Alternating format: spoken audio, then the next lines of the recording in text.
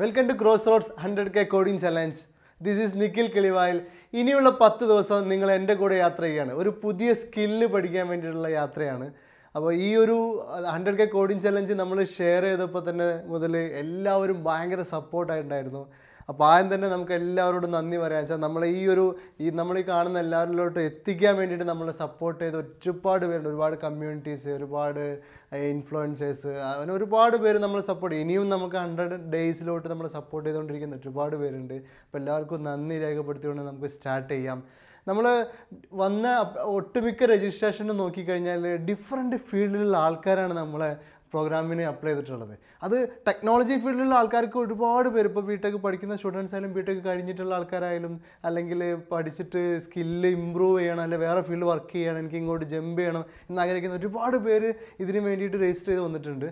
അതിന് പുറമെ വേറെ ശ്രദ്ധിക്കേണ്ട പ്രത്യേക കാര്യം വെച്ചാൽ പുറമേ ഉള്ള ഫീൽഡിലുള്ള ആൾക്കാർ, ഇത് ടെക്കുമായിട്ട് ഇതുവരെ ബന്ധമില്ല, എന്നാൽ എനിക്ക് ടെക്ക് പഠിക്കാൻ ആഗ്രഹമുണ്ട്, അങ്ങനെ ഒരുപാട് പേരെ എന്ത് ചെയ്യാണ് അവരിങ്ങോട്ട് ഇതിലൂടെ പ്രോഗ്രാമിലൂടെ ട്രൈ ചെയ്യാൻ രജിസ്റ്റർ ചെയ്ത് വന്നിട്ടുണ്ട്. നമ്മൾ ഉദ്ദേശിച്ചിരുന്ന ആൾക്കാരും ഇങ്ങനെയുള്ള ആൾക്കാരൊക്കെ തന്നെ ആയിരുന്നു ഡിഫറെൻറ്റ്. അതായത് നമുക്ക് മെയിൻലി നമ്മൾ കോൺസെൻട്രേറ്റ് ചെയ്തിരുന്നത് എഞ്ചിനീയറിംഗ് ബേസ് ചെയ്തിട്ട് സ്കില്ല് സെറ്റ് ചെയ്യാൻ പറ്റാത്ത ഒരുപാട് പേര്. ഇപ്പോൾ നമ്മൾ തന്നെ സംസാരിച്ച ഒരു ബാച്ചിൽ പോയിട്ട് ചോദിച്ചു കഴിഞ്ഞാൽ ഒരു 90-95% ആൾക്കാർക്കും കോഡിംഗ് സ്കില്ലൊന്നും ഇല്ലാത്ത കുട്ടികളാണ് എഞ്ചിനീയറിംഗ് കോളേജിലൊക്കെ പഠിക്കുന്നത് 4th ഇയർ ആയിട്ടും.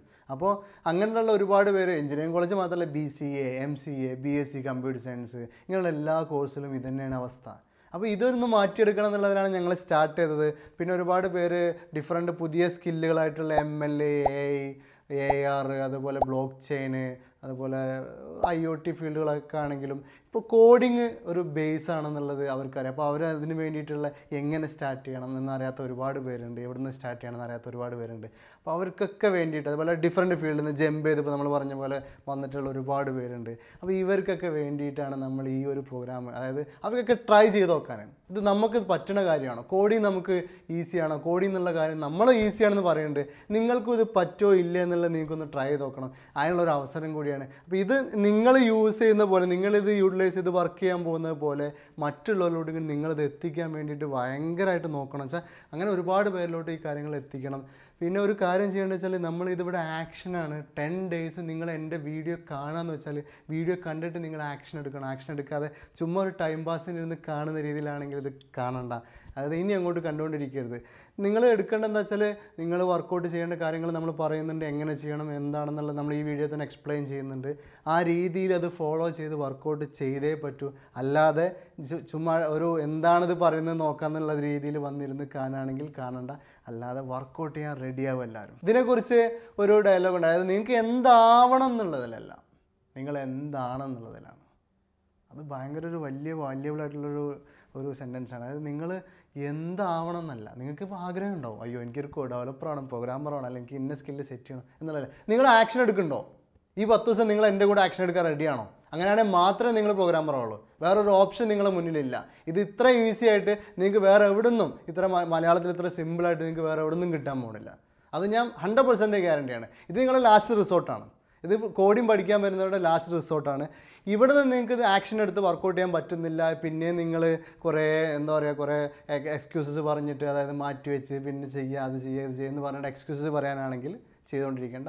അല്ലാത്തവർക്കാണെങ്കിൽ ആക്ഷൻ എടുത്ത് കഴിഞ്ഞാൽ റിസൾട്ട് നമ്മൾ ഉണ്ടാക്കി തരും. ഞാൻ എന്തുകൊണ്ടാണ് മറ്റുള്ള ഫീൽഡിലുള്ള ആൾക്കാർക്ക് കൂടെ കോഡിങ് പഠിക്കാൻ ഈസിയാണെന്ന് പറയാനുള്ള കാരണം എന്താണ്? എല്ലാവരും എന്നോട് ചോദിക്കും, എഞ്ചിനീയറിംഗ് ഒക്കെ പഠിച്ചിട്ട് 4 വർഷം കൊണ്ട് സെറ്റ് ചെയ്യുന്നതല്ലേ. എൻ്റെ ബ്രദർ BA ഇംഗ്ലീഷ് കഴിഞ്ഞ ആളാണ്.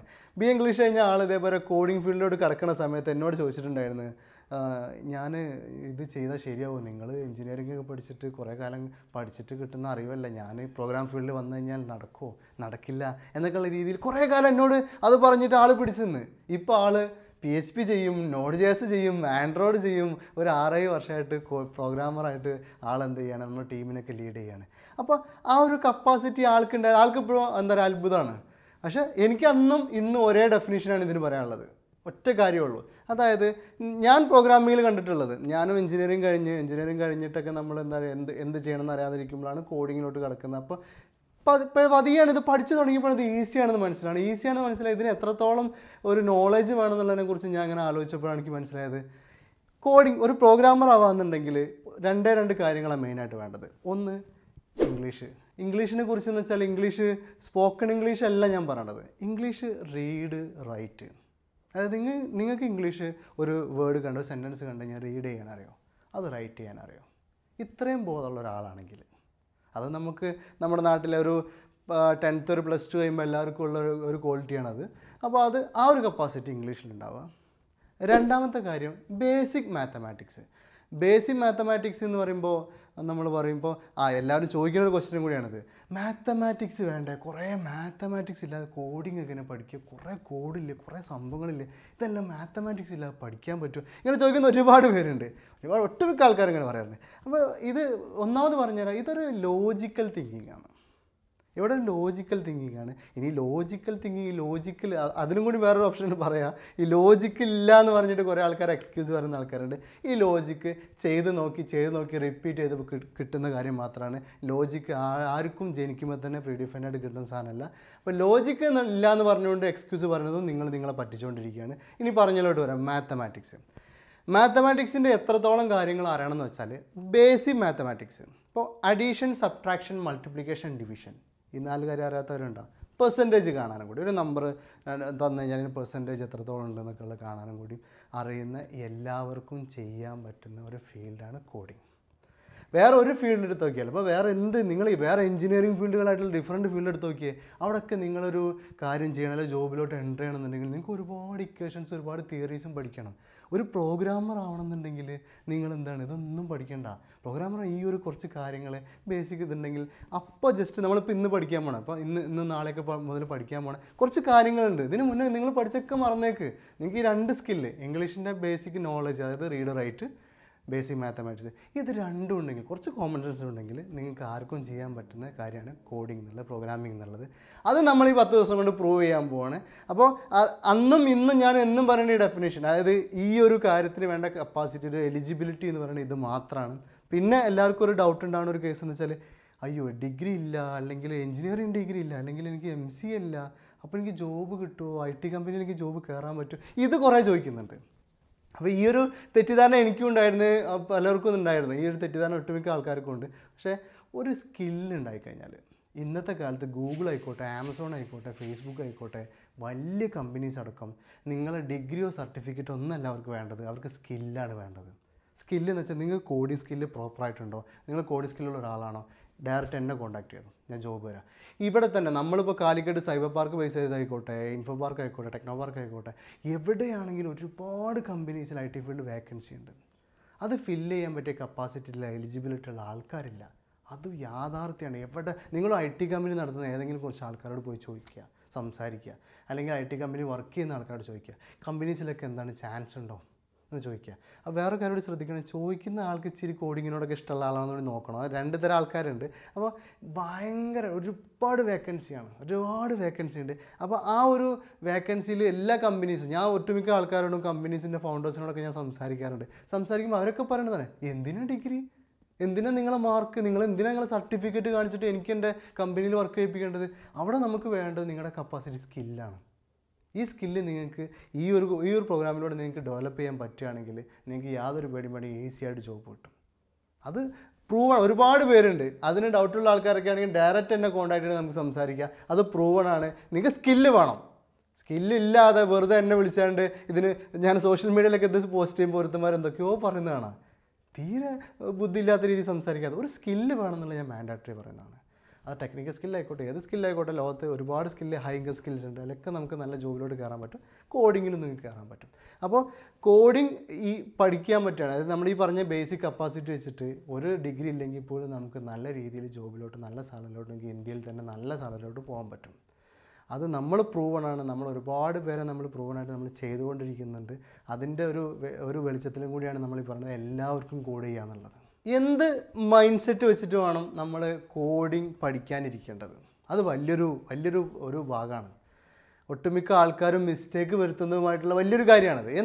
എന്ത് മൈൻഡ് സെറ്റ് വെച്ചിട്ട് വേണം ഒരു കോഡിങ് പഠിക്കാനിരിക്കേണ്ടത്? അല്ലെങ്കിൽ കോഡിങ് എന്നല്ല, ഏതൊരു സ്കില്ലും പഠിക്കാനിരിക്കേണ്ടത് ഫസ്റ്റത്തെ നമ്മൾ എല്ലായിടത്തും പറയണത് ready to make A mistake എന്നാണ്.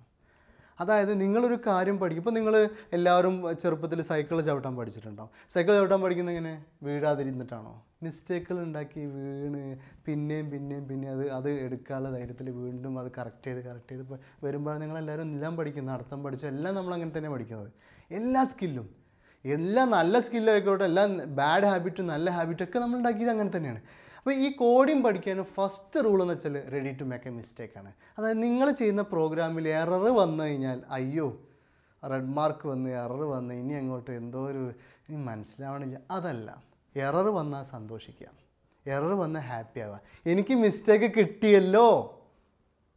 ഈ മിസ്റ്റേക്ക് കിട്ടാത്തത് പറയുന്ന ആൾക്കാരെക്കാൾ എത്രയോ ഉയർന്ന ലെവലിലാണ് നിങ്ങളിരിക്കുന്നത്. അതൊന്ന് മനസ്സിലാക്കുക. അറ്റ്ലീസ്റ്റ് നിങ്ങളൊന്ന് ട്രൈ ചെയ്തിട്ട് കിട്ടാതിരിക്കുന്ന അവസ്ഥ ഒരു പ്രോബ്ലം ഇല്ല.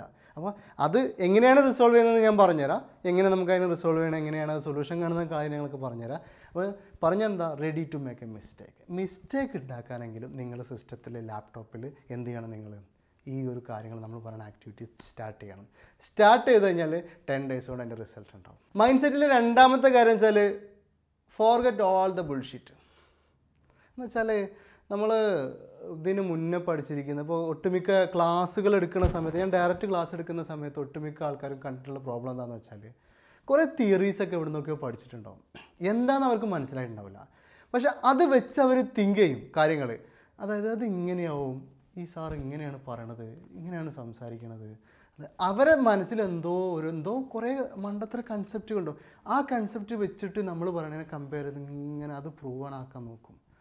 നമ്മൾ പറയണത് ആദ്യം എല്ലാം മറക്ക് എന്ന് വെച്ചാൽ ഇതിന് മുന്നേ പഠിച്ച ഒരുപാട് തിയറി ടേംസുകൾ ഇതിന് വേണ്ടിയിട്ട് നിങ്ങളതിന് വേണ്ടി സപ്പോർട്ട് ചെയ്യണം. ഇപ്പോൾ കോഡിങ് പഠിക്കുമ്പോൾ കുറേ ബേസിക് സാധനങ്ങൾ നിങ്ങളുടെ കയ്യിലുണ്ടാവും. ഇതൊക്കെ ഒന്ന് മറക്കാൻ മീൻസ് അതിനോടൊന്നും ബന്ധപ്പെടുത്തരുത്. നമ്മൾ പഠിപ്പിക്കുന്ന സാധനം, നമ്മൾ പഠിപ്പിക്കുന്ന കാര്യം, നമ്മൾ പറയുന്ന ടേംസിൽ തന്നെ, നമ്മൾ പറയുന്ന വേർഡിങ്സിൽ തന്നെ കാര്യങ്ങൾ എക്സ്പ്ലെയിൻ ചെയ്ത് തരുന്നുണ്ട്. അതിനെക്കുറിച്ച് തിങ്ക് ചെയ്യുക, മറ്റേതൊക്കെ ഒന്ന് മാറ്റി വയ്ക്കുക. എന്നിട്ട് ഇത് മാത്രം കേട്ട് ഒന്നും മനസ്സിലാക്കുക. ഞാൻ പറയാത്ത കാര്യം ഞാൻ പിന്നെ പറയുമെന്ന് വെക്കുന്ന കാര്യങ്ങൾ അത് പിന്നെ തന്നെ പറയുള്ളൂ. അതിനെക്കുറിച്ച് ഇപ്പോൾ നിങ്ങൾ ആലോചിച്ചുകൊണ്ട് വേവലാതിപ്പെടരുത്. അല്ലെങ്കിൽ നിങ്ങളെ ടേംസിൽ അത് ഡിഫൈൻ ചെയ്യാൻ ശ്രമിക്കരുത്. അപ്പോൾ അങ്ങനെ ഒരു മൈൻഡ് സെറ്റ് കൂടി നിങ്ങൾക്ക് വേണം.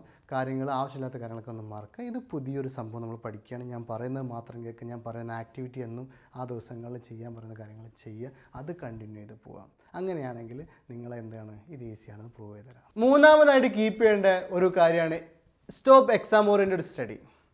നമ്മൾ കോളേജിലൊക്കെ സംഭവിക്കണം എന്താ, ഈ ഒരു റിയാലിറ്റിയാണ് പറയുന്നത്. നമ്മൾ എഡ്യൂക്കേഷൻ, ഇപ്പോൾ നമ്മളൊരു എക്സാമിന് യൂണിവേഴ്സിറ്റി എക്സാമിന് പ്രിപ്പയർ ചെയ്യുന്ന ആളവസ്ഥ എന്താ, അവരെന്താ ചെയ്യണത്, ആ സെമ്മ് മൊത്തം പഠിച്ച കാര്യങ്ങൾ ഒരു ദിവസമോ 2 ദിവസമോ മാക്സിമം ഒരു 5 daysനുള്ളിൽ അവരെന്ത് ചെയ്യുന്നത് വെച്ചാൽ ഒന്ന് റിവ്യൂ ചെയ്തിട്ട് ആ കാര്യങ്ങൾ ജസ്റ്റ് ഒന്ന് എന്ത് ചെയ്യുക, ആ ഒരു എക്സാമിന് വേണ്ടി മാത്രമായിട്ട് പഠിക്കും. ആ എക്സാമിന് വേണ്ടി മാത്രമായിട്ട് പഠിച്ചിട്ട് അതോടെ അവർ മറക്കുകയാണ്. പിറ്റേന്ന് മുതൽ അതിനെക്കുറിച്ചൊന്നും ആലോചിക്കുന്നില്ല. നമുക്ക് ആ ഒരു എക്സാം ഓറിയൻറ്റഡ്, അതായത് എന്തൊക്കെയോ കുറേ കാണാതെ പഠിച്ച് ഈ പ്രോബ്ലം സോൾവ് ചെയ്ത് കഴിഞ്ഞാൽ തീരാവുന്ന കേസല്ല. നമ്മൾ ഉണ്ടാക്കാൻ പോകുന്ന വലിയ സോഫ്റ്റ്വെയറുകളായിക്കോട്ടെ, വലിയ ആപ്ലിക്കേഷൻ ആയിക്കോട്ടെ, വലിയ മൊബൈൽ ആപ്പുകളായിക്കോട്ടെ, വലിയ വെബ്സൈറ്റുകളായിക്കോട്ടെ, വലിയ നാളെ മെഷീൻ ലേണിങ്ങിൻ്റെ പ്രോബ്ലംസ് ആയിക്കോട്ടെ, നാളെ ചെയ്യുന്ന നിങ്ങൾ ബ്ലോക്ക് ചെയിൻ പ്രോബ്ലം ആയിക്കോട്ടെ, എന്താണെന്നായിക്കോട്ടെ, എല്ലാത്തിലും ബേസിക്കലി എന്നും നിങ്ങൾ ടൈപ്പ് ചെയ്യാൻ പോകുന്ന, കോഡ് ചെയ്യാൻ പോകുന്ന സാധനമാണ് ഈ 10 ദിവസം പറയുന്നത്. ബേസിക്കായിട്ട് ഈ പറഞ്ഞ കാര്യങ്ങളെക്കുറിച്ച് നല്ല ബോധം എല്ലാ കാലത്തും വേണം. പക്ഷേ എന്നാൽ കാണാതെ പഠിക്കാനും പാടില്ല. കാണാതെ പഠിക്കാൻ പാടില്ല മീൻസ് കുറേ ട്രിക്കുകളാണിതിൽ, ലോജിക്കൽ ട്രിക്കുകളാണ്. ആ ലോജിക്കൽ ട്രിക്ക് ഒന്നുകൂടി പറയുകയാണെങ്കിൽ മുൻകൂട്ടി ഉണ്ടാവില്ല, നമ്മൾ പറയുമ്പോഴേ ഉണ്ടാവുള്ളൂ, റിപ്പീറ്റ് ചെയ്ത് ചെയ്യുമ്പോഴേ ഉണ്ടാവുള്ളൂ, പറയുമ്പോഴേ ഉണ്ടാവുള്ളൂ, റിപ്പീറ്റ് ചെയ്ത് ചെയ്യുമ്പോഴേ ഉണ്ടാവുള്ളൂ എന്ന് മാത്രം മനസ്സിലാക്കുക. മുൻകൂട്ടി ഉണ്ടാവുന്ന സാധനമല്ല. ആരെങ്കിലും എന്താ പറയുക, പലരും പറയുന്ന കാര്യമുണ്ട്, ബയോളജി പഠിച്ച് വന്നിട്ട് എനിക്ക് ലോജിക്കില്ല, ബയോളജി പഠിച്ച് എനിക്ക് ലോജിക്കില്ല, ഒക്കെ വെറും മണ്ടത്തരാണ്. നമ്മളൊക്കെ ബയോളജി പഠിച്ച് വന്ന ആൾക്കാർ തന്നെയാണ്. +2 ബയോളജി കഴിഞ്ഞിട്ട് ബിടെക്കിനൊക്കെ കയറിയ ആൾക്കാർ, ഡിഗ്രിക്ക് കയറിയ ആൾക്കാരാണ്. അപ്പോൾ അതൊക്കെ വെറും മണ്ടത്തരാണ്. അപ്പോൾ അതൊക്കെ മാറ്റിയിട്ട് ആ ഒരു എന്താ പറയുക, നമ്മുടെ എക്സാം ഓറിയൻറ്റഡ് സ്റ്റഡി മാറ്റി വയ്ക്കുക. ഒരു കാണാതെ പഠിച്ച് ആ ഒരു ദിവസം അവസാനിപ്പിക്കാൻ വേണ്ടിയുള്ള പഠിത്തമല്ല, നമ്മളിത് കണ്ടിന്യൂസ് ആയിട്ട് യൂസ് ചെയ്യാൻ വേണ്ടിയുള്ള പഠിത്തമാണ്. അപ്പോൾ ആ ഒരു രീതിയിൽ റിപ്പീറ്റ് ചെയ്ത് ചില കോഡുകൾ എഴുതുമ്പോഴാണ് നമുക്ക് അതിനെക്കുറിച്ചുള്ള ലോജിക്ക് വരിക. കുറേ പ്രോഗ്രാമുകൾ ചെയ്ത് കഴിയുമ്പോഴാണ് ഈ പ്രോഗ്രാം ആ പ്രോഗ്രാമിൻ്റെ രീതിയിൽ ഇങ്ങനെ ചെയ്താലോ, ഇങ്ങനെ കണക്ട് ചെയ്താലോ എന്ന് തോന്നണമെന്നുണ്ടെങ്കിൽ കുറേ കാര്യങ്ങൾ നിങ്ങൾ ചെയ്യണം. അപ്പോൾ നമ്മളിവിടെ പഠിപ്പിക്കുന്നതിൽ തന്നെ കുറേ പ്രോബ്ലംസ് നമ്മൾ ചെയ്യുന്നുണ്ട്. അതിന് പുറമെ നിങ്ങൾക്ക് അസൈൻമെൻറ്റ്സ് ആയിട്ട് ഓരോ ദിവസം നമ്മൾ തരുന്ന ടാസ്കുകൾ കംപ്ലീറ്റ് ചെയ്യുക ഓരോ ദിവസം. അങ്ങനെ വരുമ്പോൾ എന്ത് സംഭവിക്കും, നിങ്ങൾക്ക് ഇതിൽ നല്ല രീതിയിൽ നല്ല ഗ്രോത്ത് ഉണ്ടാവും. അപ്പോൾ എന്താണ്, stop exam oriented study. 4ാമത്തെ point നിങ്ങളുടെ മൈൻഡിൽ കീപ്പ് ചെയ്യേണ്ടതാണ് ആസ്ക് യുവർ ഡൗട്ട്സ് എന്നുള്ളതാണ്. അത് നിങ്ങൾക്ക് തോന്നുന്ന സംശയങ്ങൾ നിങ്ങൾ ചോദിക്കണം. തോന്നുന്ന സംശയങ്ങൾ നിങ്ങൾ കോഡിങ്ങിൽ മാത്രമല്ല, നിങ്ങൾ എവിടെ ലൈഫിൽ നിങ്ങൾക്ക് എല്ലാവർക്കും ഉണ്ടാകുന്നൊരു പേടിയാണ്. ഒരു കാര്യത്തിന് അല്ലെങ്കിൽ ഒരു വേദിയിലൊക്കെ പോയിരുന്നു കഴിഞ്ഞാൽ നമ്മുടെ ഉള്ളിൽ ഡൗട്ട് ഉണ്ടോ, അത് അങ്ങനെയാണോ ഇങ്ങനെയാണോ, നമ്മൾ ചോദിക്കില്ല എന്ത് വന്നാലും. ഞാനും അങ്ങനെ ആയിരുന്നു പണ്ടൊക്കെ. പക്ഷേ കുറേ കഴിഞ്ഞപ്പോൾ എനിക്ക് മനസ്സിലായി അങ്ങനെ ലൈഫ് സ്റ്റൈൽ കീപ്പ് ചെയ്തിട്ട് കാര്യമില്ല, നമ്മൾ ഗ്രോ ചെയ്യില്ല. നമുക്ക് എവിടെയാണോ ഡൗട്ട് ചോദിക്കേണ്ടത് അവിടെ കയറി നിന്ന് ചോദിച്ചിരിക്കണം, ചോദിക്കാൻ ചാൻസ് കിട്ടുന്നവിടെ ചോദിച്ചിരിക്കണം. നിങ്ങളൊരു സൈൻ എല്ലായിടത്തും നിങ്ങൾ ഇട്ടിട്ട് പോകണം. അതുതന്നെയാണ് നമുക്ക് ഇവിടെയും പറയാനുള്ളത്. എന്താണ്, നമ്മൾ യൂട്യൂബിൽ ഓരോ വീഡിയോയ്ക്ക് അനുസരിച്ചും നിങ്ങൾക്ക് കണ്ടിട്ട് മനസ്സിലാവുന്നില്ലെങ്കിൽ എന്തുകൊണ്ടാണെന്ന് വെച്ചാൽ പല ടേംസും ചിലപ്പോൾ നമ്മൾ എക്സ്പ്ലെയിൻ ചെയ്യുന്നത് ചിലപ്പോൾ നമുക്ക് ഈസിയാണ് തോന്നുന്ന പാട്ടായിരിക്കും നമ്മൾ എക്സ്പ്ലെയിൻ ചെയ്ത് പോകുന്നത്. ചിലപ്പോൾ നിങ്ങളെ മനസ്സിൽ ചിലപ്പോൾ എന്തായിരിക്കും, അത് ചിലപ്പോൾ ആ ഭാഗം ഡിഫിക്കൽട്ടായിരിക്കും. അപ്പോൾ ചിലപ്പോൾ നമ്മൾ ഫാസ്റ്റായിട്ട് മൂവ് ചെയ്ത് ചിലൊരു പോർഷൻ ആണെങ്കിൽ നിങ്ങൾ ഡൗട്ട് ചോദിക്കണം, ഡൗട്ട് മസ്റ്റായിട്ടും ചോദിക്കണം. ഡൗട്ട് ചോദിക്കുക, അത് ക്ലിയർ ആയിട്ടില്ല എന്ന് പറയുക. ആ ഡൗട്ട് ക്ലിയർ ആവാത്തവർക്കുള്ള ഓപ്ഷൻ ഞാൻ പറഞ്ഞുതരാം. അപ്പോൾ ഡൗട്ട് ക്ലിയർ ആയിട്ടില്ല നിങ്ങൾ എന്ത് ചെയ്യണം, കമൻറ്റ് ചെയ്യണം, വീഡിയോയ്ക്ക് താഴെ കമൻറ്റ് ചെയ്യണം. ഇനിയിപ്പോൾ ഇഷ്ടമായി കഴിഞ്ഞാൽ, ഇപ്പോൾ വേറൊരു കാര്യം എന്താ വെച്ചാൽ എൻ്റെ മുന്നിൽ നിങ്ങൾ ഇരിക്കുന്നുണ്ട് എന്നുള്ളത്. ഇപ്പോൾ സാധാരണ ക്ലാസ് എടുക്കുമ്പോൾ പ്രത്യേകം എന്താ വെച്ചാൽ എനിക്ക് എല്ലാവരെയും അനലൈസ് ചെയ്യാൻ പറ്റും. അതായത് അവരുടെ ഫേസിൽ നിന്ന് അവന് ഇന്നത് മനസ്സിലായോ, അതല്ല ഇവർക്ക് ഇന്നത് മനസ്സിലായോ, മനസ്സിലായിട്ടില്ല, ഞാൻ പറയുന്ന കഥ മനസ്സിലാവുന്നില്ല എനിക്ക് മനസ്സിലാക്കാൻ പറ്റും. എങ്ങനെയാണ്, എൻ്റെ മുന്നിൽ ഇരിക്കുന്ന ആൾക്കാരുടെ ഫേസിൽ അതുണ്ടാവും. പക്ഷേ ഈ ഒരു കാര്യത്തിൽ ഇപ്പോൾ ഞാനും നിങ്ങളും ക്യാമറയോട് സംസാരിക്കുക എന്നല്ലാതെ എന്താണ്, എൻ്റെ മുന്നിൽ ഒരാളിരിക്കണില്ല, അവർക്ക് മനസ്സിലാവുണ്ടോ എന്നുള്ള ഫേസ് നോക്കിയിട്ട് എനിക്ക് മനസ്സിലാക്കാൻ പറ്റത്തില്ല. ആളില്ല എന്നല്ല, ദിൽഷാദ് ക്യാമറയുടെ ബാക്കിലുണ്ട്. ഞാൻ പറഞ്ഞതെന്ന് വെച്ചാൽ അതായത് പഠിക്കാൻ വേണ്ടിയുള്ള ഒരു എന്താണ് മനസ്സിലാവുണ്ടോ ഇല്ല എന്നുള്ള എനിക്ക് ഐഡൻറ്റിഫൈ ചെയ്യാൻ പറ്റുന്നില്ല. എനിക്ക് ആകെ അത് ഐഡൻറ്റിഫൈ ചെയ്യാൻ പറ്റുന്ന രീതി എന്ന് വെച്ചാൽ നിങ്ങൾ യൂട്യൂബിലെ വീഡിയോയ്ക്ക് താഴെ കമൻറ്റ് ചെയ്യുമ്പോൾ അത് മനസ്സിലായി ഇല്ലെങ്കിൽ ഇല്ല എന്നുള്ളൊരു സൈന് നിങ്ങളവിടെ ഇട്ടിട്ട് പോകണം. ഇല്ല ഇന്ന ടേം മനസ്സിലായിട്ടില്ല, ഇന്ന കാര്യമാണ് മനസ്സിലാകത്തുന്നുള്ളത് പറഞ്ഞിട്ട് മാത്രമേ എന്ത് ചെയ്യാൻ പാടുള്ളൂ, ഓരോ വീഡിയോ കഴിയുമ്പോൾ നിങ്ങൾ ആ വീഡിയോ അവസാനിപ്പിക്കാൻ പാടുള്ളൂ. ഇനി എങ്ങനെയാണ് നമ്മൾ ഈ ഒരു ട്യൂട്ടോറിയൽ, ഈ ഒരു 10 ദിവസത്തെ ഈ ഒരു ട്രെയിനിങ് സീരീസ് എങ്ങനെയാണ് കൊണ്ടുപോകുന്നത് എന്നുള്ളതാണ് ഞാൻ പറയണത്. ഫസ്റ്റ് നമ്മൾ എന്താണെന്ന് വെച്ചാൽ എല്ലാ ടേമിനെ കുറിച്ചും എല്ലാ കാര്യങ്ങളും നമ്മൾ ഈ ഒരു ബോർഡ് കണ്ടില്ലേ, സ്റ്റൈലല്ലേ, ഈ ഒരു കളർഫുള്ളായിട്ടുള്ള ബോർഡിൻ്റെ അണ്ടറിലായിരിക്കും നമ്മളെല്ലാ ടേംസും ഡിസ്കസ് ചെയ്യാൻ ഫസ്റ്റ്. അത് കഴിഞ്ഞാൽ അതിൻ്റെ കൂടെ വേറെ കാര്യം ശ്രദ്ധിക്കണം, കുറേ ആനിമേഷൻസും കുറേ ട്രിക്കുകളൊക്കെ ആയിട്ട് നമ്മളെ ക്രിയേറ്റീവ് ഡയറക്ടറായിട്ടുള്ള ദിൽഷാദ് ക്യാമറയുടെ ബാക്കിലുള്ള ആൾ, അവർ എന്ത് ചെയ്യും, കുറേ കാര്യങ്ങൾ നിങ്ങൾക്ക് ഈസി ആവാൻ വേണ്ടിയിട്ട്, ആൾ വേറെ ഫീൽഡിലുള്ള ആളാണ്, ആളും കോഡിങ് പഠിച്ചുകൊണ്ടിരിക്കുകയാണ്, നമ്മുടെ കോഡിങ് ട്യൂട്ടോറിയൽ ഷൂട്ട് ചെയ്ത് കാര്യങ്ങളിൽ ഇരുന്നിട്ട്. അപ്പോൾ ആൾക്ക് മനസ്സിലാവുന്നത് നമ്മൾ ഡിസ്കസ് ചെയ്തിട്ട് നമ്മൾ എന്ത് ചെയ്യും, പുതിയ കുറേ ആക്ഷൻസോട് നിങ്ങൾക്ക് മനസ്സിലാവാൻ വേണ്ടിയിട്ട് ഈ സ്ക്രീനിൻ്റെ മുന്നിലും കുറേ കാര്യങ്ങൾ കൊണ്ടുവരും. ഓക്കെ, അപ്പോൾ ഇത് കണ്ടിട്ട് നിങ്ങൾ എന്താ ചെയ്യേണ്ടത്, ഇത് കണ്ടിട്ട് നിങ്ങൾ ഓരോ പ്രോഗ്രാം, അതായത് ഈ ഒരു ബോർഡിൻ്റെ മുന്നിൽ ഞാൻ കാര്യങ്ങൾ പറഞ്ഞുതരും, ഇങ്ങനെ ആനിമേഷൻസൊക്കെ വെച്ചിട്ട് കുറേ എക്സ്പ്ലനേഷൻ കാര്യങ്ങൾ വരും. അത് കഴിഞ്ഞാൽ എന്ത് ചെയ്യുന്നത് വെച്ചാൽ ആ പറഞ്ഞ എക്സ്പ്ലനേഷൻ വെച്ചുള്ള പ്രോഗ്രാം നമ്മൾ എന്താ വെച്ചാൽ സ്ക്രീനിൽ ചെയ്ത് സിസ്റ്റത്തിൽ കാണിച്ചു തരും. അപ്പോൾ ആ പ്രോഗ്രാം കഴിയുന്ന സ്പോട്ടിൽ നിങ്ങൾ എന്ത് ചെയ്യണം, നിങ്ങൾ സ്പോട്ടിൽ എന്ത് ചെയ്യണമെന്ന് വെച്ചാൽ അത് അവിടെ ഒന്ന് പോസ് ചെയ്ത് വെച്ചിട്ട് നിങ്ങൾ എന്ത് ചെയ്യണമെന്ന് വെച്ചാൽ നിങ്ങളെ സിസ്റ്റം എടുത്തിട്ട് ആ പറഞ്ഞ കാര്യം ഒന്ന് ചെയ്ത് നോക്കണം. അല്ലാതെ ചുമ്മാ ഇരുന്ന് കേട്ടിരിക്കരുത്. അവിടെ പോസ് ചെയ്യുക, അപ്പുറത്തെ വിൻഡോയിലോട്ട് പോവുക, നിങ്ങൾ ടൂൾ എടുക്കുക, നിങ്ങളെ ടൂളിൽ സിസ്റ്റത്തിലെടുത്തിട്ട് അത് ചെയ്ത് നോക്കുക. അത് മാൻഡേറ്ററി ആയിട്ട് ചെയ്യേണ്ട കാര്യമാണ്. അതുപോലെ ഒരു കാര്യം എന്താണെന്ന് വെച്ചാൽ എല്ലാ ദിവസവും നിങ്ങൾക്ക് താഴെ ഓരോ വീഡിയോയ്ക്ക് താഴെ നിങ്ങളുടെ അസൈൻമെൻറ്റ് എന്നുള്ള ഒരു ലിങ്ക് ഉണ്ടാവും. അതിൽ തന്നിരിക്കുന്ന അസൈൻമെൻറ്റ്സ് ആ ഡേനെ കംപ്ലീറ്റ് ചെയ്യുക. അല്ലെങ്കിൽ പിറ്റേ ദിവസം നൈറ്റ് 9 o'clock നമ്മൾ എല്ലാ വീഡിയോ റിലീസ് ചെയ്യുന്നത് എല്ലാ ഡേയിലും. അതിന് മുന്നേ എന്ത് ചെയ്യണം, അത് കംപ്ലീറ്റ് ചെയ്യണം. ആ ഒരു കാര്യം കൂടെ മസ്റ്റായിട്ടും ചെയ്യണം. അതിൽ വരുന്ന ഡൗട്ടുകളും ഈ ഒരു അസൈൻമെൻറ്റ്സിൽ വരുന്ന ഡൗട്ടായിക്കോട്ടെ, നമ്മൾ പറഞ്ഞിട്ടുള്ള ഇവിടെ ബോർഡിന് മുന്നിൽ പറയുന്ന കാര്യങ്ങളായിക്കോട്ടെ, സിസ്റ്റത്തിൽ ചെയ്യുമ്പോൾ പറഞ്ഞ ചില കാര്യങ്ങൾ നമ്മൾ പെട്ടെന്ന് എന്തില്ല, നമ്മളിങ്ങനെ നോർമലി ചെയ്തുകൊണ്ടിരിക്കുന്ന കാര്യമാകുന്നതുകൊണ്ട് നമ്മൾ പെട്ടെന്ന് ചിലപ്പോൾ ഓർക്കില്ല പലതും. അപ്പോൾ അയ്യോ അത് പറയാൻ വിട്ടോ, അത് നിങ്ങൾക്ക് മനസ്സിലാവുന്നുണ്ടോ എന്ന് ചിലപ്പോൾ പറയില്ല. അപ്പോൾ നിങ്ങൾക്ക് എല്ലാ ഡൗട്ടുകളും ഇനി അങ്ങോട്ട് ലൈഫിൽ പിന്നെ ഒരു സ്ഥലത്ത് പോയിട്ട് ഈ മണ്ടത്തരങ്ങളൊന്നും ചോദിക്കാനുള്ള ഇടയുണ്ടാക്കരുത്. ഇവിടെ നിങ്ങൾക്ക് മാക്സിമം ബുൾഷിറ്റുകൾ ചോദിക്കാനുള്ള അവസരമാണ്. അത് മാക്സിമം യൂട്ടിലൈസ് ചെയ്യുക, നല്ല രീതിയിൽ ഡൗട്ടുകൾ ചോദിച്ച് മനസ്സിലാക്കുക.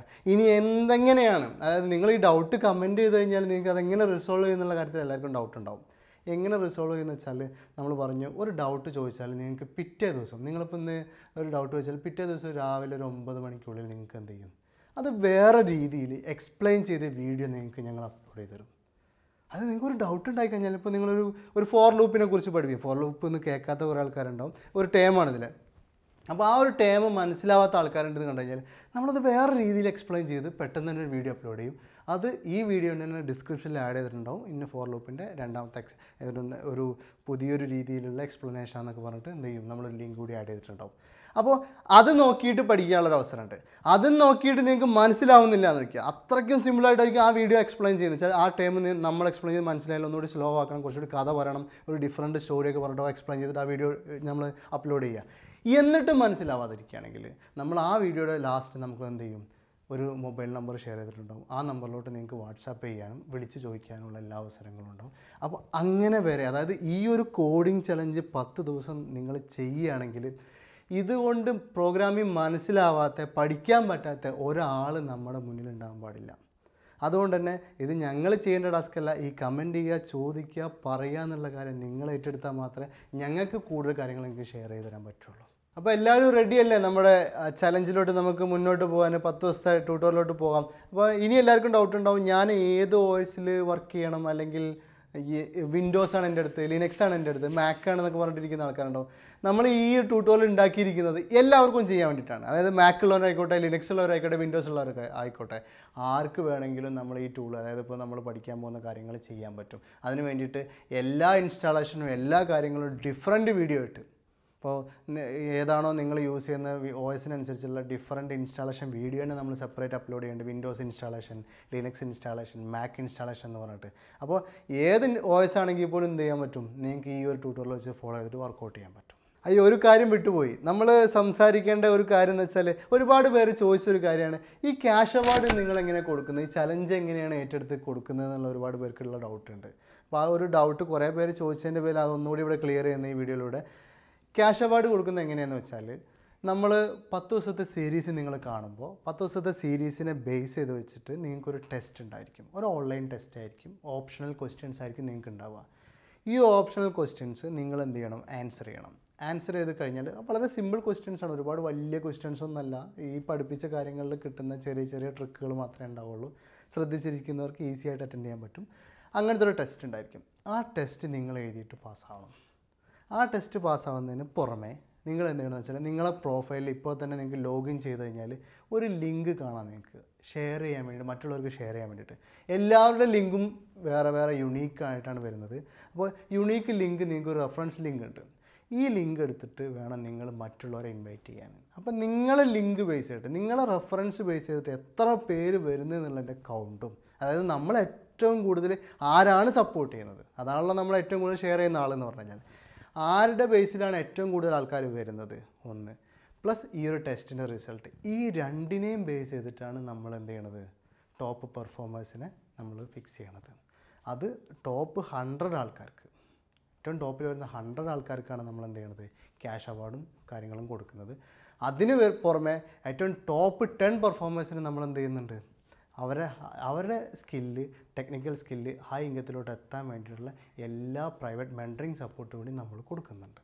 അപ്പോൾ ഇത്രയും കാര്യങ്ങളാണ് ഉള്ളത്. അപ്പോൾ അതിന് വേണ്ടിയിട്ട് മാക്സിമം നിങ്ങൾ ഈ ചലഞ്ച് എടുത്തിട്ട് നിങ്ങളെന്താ ചെയ്യണം, നിങ്ങളുടെ സ്കില്ല് ബിൽഡ് ചെയ്യുക, മറ്റുള്ളവരുടെ ഹെൽപ്പ് ചെയ്യാൻ വേണ്ടിയിട്ട്, മറ്റുള്ളവർക്ക് ഇത് ഷെയർ ചെയ്യുക. അത് സൊസൈറ്റിക്ക് വേണ്ടി ചെയ്യുന്നൊരു കാര്യമാണ്. അതിന് കൂടെ നിങ്ങളെന്താണ് ചെയ്യണത്, നമ്മളെയും കൂടി ഹെൽപ്പ് ചെയ്യുകയാണ്. അതായത് നിങ്ങൾക്ക് ഇത്ര 10 ഡേയ്സിൻ്റെ ഒരു സംഭവം നമ്മൾ തരുന്ന നിങ്ങളും നമ്മളെ ഹെൽപ്പ് ചെയ്തിട്ട് മറ്റുള്ളവരോട്ട് എത്തിക്കുക. അങ്ങനെ നമുക്ക് എന്ത് ചെയ്യുക, ഈ 100K കോഡിംഗ് ചലഞ്ച് വിജയിപ്പിക്കുക. നിങ്ങൾക്ക് എന്ത് ചെയ്യുക, ടോപ്പ് പെർഫോമറായിട്ട് മാറാനും പറ്റും. ദിൽഷാദ് ഇപ്പോൾ ചോദിച്ചൊരു ക്വസ്റ്റ്യനാണ്. അതായത് ഒരാളിപ്പോൾ ഒരുപാട് ഷെയർ ചെയ്തു, ഒരു 100 മുകളിൽ ഷെയറൊക്കെ ഉണ്ട് ആൾക്ക്, പക്ഷേ ആൾ ടെസ്റ്റിൽ ഫെയിലായി. അപ്പോൾ എന്ത് ചെയ്യും എന്നുള്ളത് ആൾക്ക് കിട്ടത്തില്ല. ആൾക്ക് എന്താ പറയുക, ടെസ്റ്റ് പാസ്സാവണം. അത് വെച്ചാൽ അയാൾ കോഡിങ് സ്കില്ല് ചലഞ്ച് ഏറ്റെടുക്കുക എന്ന് പറഞ്ഞാൽ ലേൺ ചെയ്യുക, അത് അച്ചീവ് ചെയ്യുക എന്നുള്ളതും കൂടിയാണ്. അതാണ് മെയിൻ കാര്യം, നിങ്ങളെ ലേൺ ചെയ്യിപ്പിക്കുക എന്നുള്ളതാണ്. അപ്പോൾ ലേൺ ചെയ്യാതെ വെറുതെ ഷെയർ ചെയ്യാൻ വേണ്ടി മാത്രം വന്നിരിക്കുന്ന ആൾക്കാർക്ക് ഈ പ്രോഗ്രാമിലൂടെ യാതൊരു ബെനിഫിറ്റും ഉണ്ടാവില്ല. കോഡിങ് പഠിക്കണം, പ്ലസ് ഷെയർ ചെയ്യണം. ഇനി നമുക്ക് സബ്ജക്റ്റിലോട്ട് വരാം.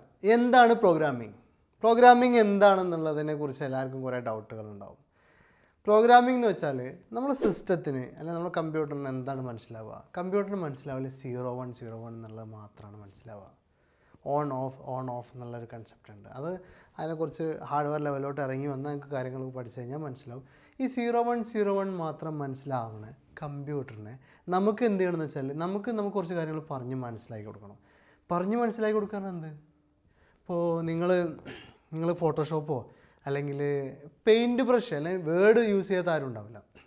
ഈ വേർഡിന് നിങ്ങളിപ്പോൾ ഒരു ടെക്സ്റ്റ് സെലക്ട് ചെയ്തിട്ട് ആ ടെക്സ്റ്റ് സെലക്ട് ചെയ്ത് ബോൾഡ് ആക്കണം, അല്ലെങ്കിൽ ഇറ്റാലിക് ആക്കണം, അല്ലെങ്കിൽ അണ്ടർലൈൻ കൊടുക്കണം എന്നൊക്കെ പറഞ്ഞിട്ട് നിങ്ങൾ ഓരോന്ന് സെലക്ട് ചെയ്യുമ്പോൾ ഇത് ഓട്ടോമാറ്റിക്കായിട്ട് ആവുന്നുണ്ട്. ഈ 01 മാത്രം മനസ്സിലാവുന്ന കമ്പ്യൂട്ടറിന് എങ്ങനെ ഇത് മനസ്സിലാവുന്നത്? ഇത് മനസ്സിലാക്കാൻ വേണ്ടിയിട്ട് പ്രോഗ്രാമേഴ്സ് എന്ത് ചെയ്യണമെന്ന് വെച്ചാൽ കോഡ് എഴുതി കൊടുത്തിട്ടുണ്ട്. കുറേ ഇൻസ്ട്രക്ഷൻസ്, അതായത് ഇന്ന സംഭവം ഇന്ന ചെയ്യുമ്പോൾ ഇന്ന രീതിയിൽ വർക്ക് ചെയ്യണം, ഇന്ന സാധനം ഇവിടെ സെലക്ട് ചെയ്യുമ്പോൾ ഇന്ന രീതിയിൽ ചെയ്യണം, ഇങ്ങനത്തെ രീതിയിൽ കുറേ കോഡ് എഴുതി കൊടുത്തതിൻ്റെ പേരിൽ മാത്രമാണ് ഇത് വർക്കാവുന്നത്. അപ്പോൾ കുറച്ച് സെറ്റ് ഓഫ് ഇൻസ്ട്രക്ഷൻസ് ആണ്. ആ ഇൻസ്ട്രക്ഷൻസ് എന്ത് ചെയ്യണം? കമ്പ്യൂട്ടറിന് പറഞ്ഞു കൊടുക്കും, കമ്പ്യൂട്ടർ അനുസരിച്ച് വർക്ക് ചെയ്യും. ഒരു കാര്യം പോലും സ്വയം തിങ്ക് ചെയ്യാൻ പറ്റുന്ന കമ്പ്യൂട്ടറിനെയാണ് നമ്മൾ തിങ്ക് ചെയ്ത് ഈ ലെവലിലോട്ട് ആക്കുന്നത്, തിങ്ക് ചെയ്യാൻ പറ്റുന്ന ലെവലിലോട്ട് നമ്മൾ മാറ്റിയെടുക്കുന്നത്.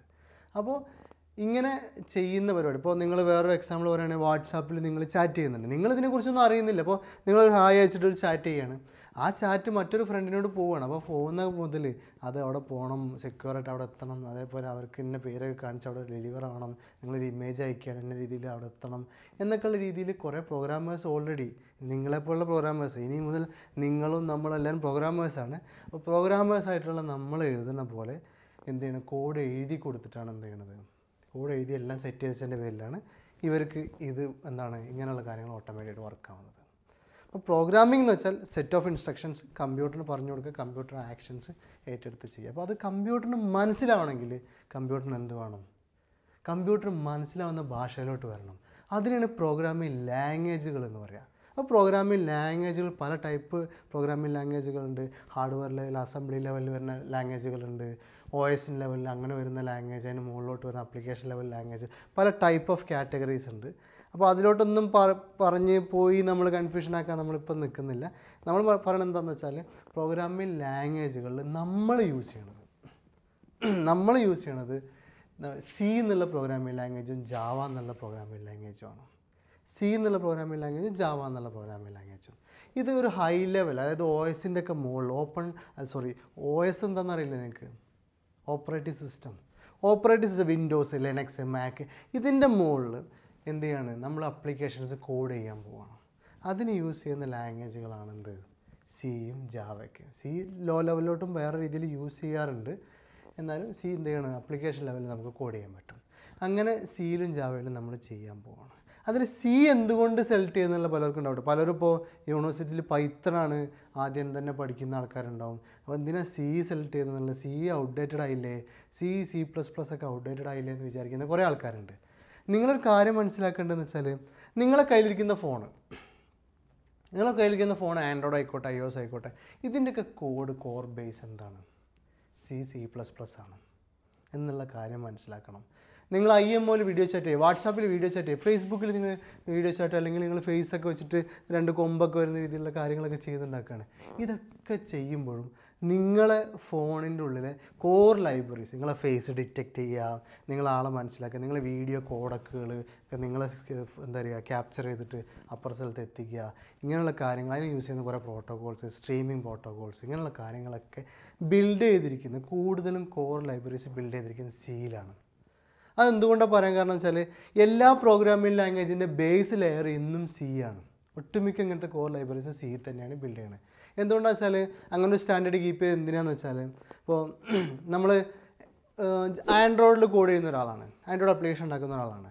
അപ്പോൾ ആൻഡ്രോയിഡിൽ കോഡ് ചെയ്യുന്ന ഒരാൾക്ക് ഇപ്പോൾ ഒരു കോർ ലൈബ്രറി, ഇപ്പോൾ ഫേസ് ഡിറ്റക്റ്റ് ചെയ്യുന്ന ലൈബ്രറി നമ്മൾ ആൻഡ്രോയിഡിൻ്റെ ലാംഗ്വേജായ ജാവയിലോ അല്ലെങ്കിൽ കോഡ്ലിനൊക്കെ യൂസ് ചെയ്തിട്ട് കോഡ് ചെയ്യണമെന്നുണ്ടെങ്കിൽ ഫുള്ള് കാര്യം നമ്മൾ റീറൈറ്റ് ചെയ്യാന്ന് പറഞ്ഞാൽ നടക്കുന്ന കേസല്ല. അതേപോലെ പൈത്തൺ യൂസ് ചെയ്യുന്ന ആൾ പൈത്തണിലെ എല്ലാ കോഡും, അതായത് കോർ ലൈബ്രറീസ് മൊത്തം എടുത്ത് പൈത്തണിലോട്ട് കോഡ് എടുത്ത് എഴുതുക, Node.jsന് വേണ്ടവർക്ക് Node.jsന് കോഡ് എടുത്ത് എഴുതുക, അങ്ങനെ വേണ്ട ആപ്ലിക്കേഷൻസൊക്കെ കോഡ് അവർ റീറൈറ്റ് ചെയ്ത്, ഇപ്പോൾ 1,00,000 ലൈൻ ഓഫ് കോഡൊക്കെ ഉണ്ടെങ്കിൽ 1,00,000 ലൈന് വേറെ പ്രോഗ്രാമിംഗ് ലാംഗ്വേജിന് വേറെ എഴുതുക, പല ലാംഗ്വേജിനും പലത് വേറെ എഴുതുക എന്ന് പറഞ്ഞാൽ കീപ്പ് ചെയ്യാൻ ബുദ്ധിമുട്ടാണ്. അതുകൊണ്ട് തന്നെ ഒട്ടുമിക്ക ലാംഗ്വേജുകാർ എന്ത് ചെയ്യുന്നത് വെച്ചാൽ ഒരു ബേസ് ലെയറായിട്ടുള്ള സിയിലായിരിക്കും ഇങ്ങനത്തെ കോർ ലൈബ്രറി എല്ലാവർക്കും വേണ്ട ലൈബ്രറീസൊക്കെ എഴുതി ഉണ്ടാക്കുക. എന്നിട്ട് എന്ത് ചെയ്യുന്നത് വെച്ചാൽ എല്ലാ ലാംഗ്വേജ് ഇറക്കുന്നവരും എന്ത് ചെയ്യുന്നത് വെച്ചാൽ, ഇപ്പോൾ പൈത്തൺ ഇറക്കുന്നവരായിക്കോട്ടെ, Node.js ഇറക്കുന്നവരായിക്കോട്ടെ, അവരൊക്കെ C++ഉമായിട്ട് ഇൻട്രാക്റ്റ് ചെയ്യാൻ വേണ്ടിയിട്ട്, അതായത് ഫംഗ്ഷനെ ഫുള്ള് കോഡ് റീറൈറ്റ് ചെയ്തിട്ട് നോഡിലോട്ടോ പൈത്തണിലോട്ടോ ഗോയിലോട്ടൊക്കെ എഴുതുന്നതിന് പകരം അതിൽ നിന്നുകൊണ്ട് സിയിലെ ഫംഗ്ഷനെ ഡയറക്റ്റ് വിളിക്കാനുള്ള ലെയർ ഉണ്ടായിരിക്കും ഒട്ടുമിക്ക ലാംഗ്വേജിലും. അതുകൊണ്ട് തന്നെ സി എന്നും ബേസ് ലെയറാണ്. എല്ലാ പ്രോഗ്രാമിംഗ് ലാംഗ്വേജ് ഇറക്കുന്നവരും സീനെ കോൾ ചെയ്യാനുള്ള ഒരു ലെയറും കൂടി അവർ ഉണ്ടാക്കാറുണ്ട്, ഡെവലപ്പ് ചെയ്യാറുണ്ട്. അപ്പോൾ അതുകൊണ്ട് തന്നെ എല്ലാ കാലത്തും C++ന് വാല്യൂ ഉണ്ട്. നല്ല സാലറി, നല്ല പാക്കേജ് എന്നും കിട്ടുന്ന ഒരു ലാംഗ്വേജാണ്. നന്നായിട്ട് കോൺസെൻട്രേറ്റ് നല്ല വർക്കൗട്ട് ചെയ്യാൻ പറ്റും. പിന്നെ സിയിലെ കുറേ സിൻടാക്സും കുറേ റൂൾസൊക്കെ മനസ്സിലാക്കി പോയ ഒരാൾക്ക് വേറൊരു പ്രോഗ്രാമിംഗ് ലാംഗ്വേജ് കാണുമ്പോൾ ഭയങ്കര ഈസി ആയിട്ട് കാര്യങ്ങൾ മനസ്സിലാവും. അതുകൊണ്ട് തന്നെ ബേസിക്സ് നമ്മൾ സിയിലൂടെയാണ് കവർ ചെയ്യണത്. കുറച്ച് കഴിഞ്ഞ് ഒബ്ജക്റ്റ് ഓറിയൻറ്റഡ് പ്രോഗ്രാമിംഗ് എത്തുമ്പോൾ നമ്മൾ എന്ത് ചെയ്യുന്നത്, ജാവയിലോട്ട് ജമ്പ് ചെയ്യും. അത് എന്തുകൊണ്ടാണെന്ന് വെച്ചാൽ ഒബ്ജക്റ്റ് ഓറിയൻറ്റഡ് പ്രോഗ്രാമിംഗ് കൺസെപ്റ്റുകളൊക്കെ പറയുമ്പോൾ നമുക്ക് മനസ്സിലാവും. ഒന്നുകൂടി അത് പഠിക്കാനും ഈസി ആയിട്ട് പഠിക്കാനും എളുപ്പത്തിൽ കൺസെപ്റ്റുകൾ മനസ്സിലാവാനും നിങ്ങൾക്ക് നല്ലത് ജാവയാണ്.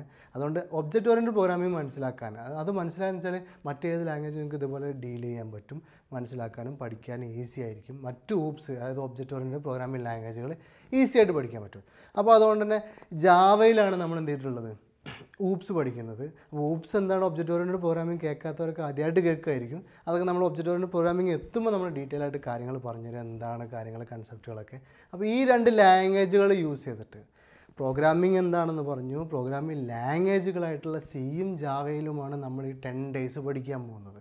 ഈ സിയും ജാവയും വെച്ചിട്ട് കോഡ് ചെയ്യാനാണ് 10 ഡേയ്സ് പഠിച്ചിട്ട് നമ്മളൊരു ആപ്ലിക്കേഷനും കൂടിയും 10ാം ദിവസം നമ്മൾ ഉണ്ടാക്കും. കമ്പൈലർ എന്നുള്ളൊരു കാര്യമുണ്ട്. കമ്പൈലർ എന്ന് വെച്ചാൽ നമുക്ക് പറഞ്ഞു, നമ്മൾ ഹ്യൂമൻ റീഡബിൾ ആയിട്ടുള്ള മനുഷ്യന്മാർക്ക് മനസ്സിലാവുന്ന കോഡായിട്ടുള്ള സി ജാവ നമ്മൾ മനുഷ്യന്മാരാണല്ലോ എഴുതുന്നത്.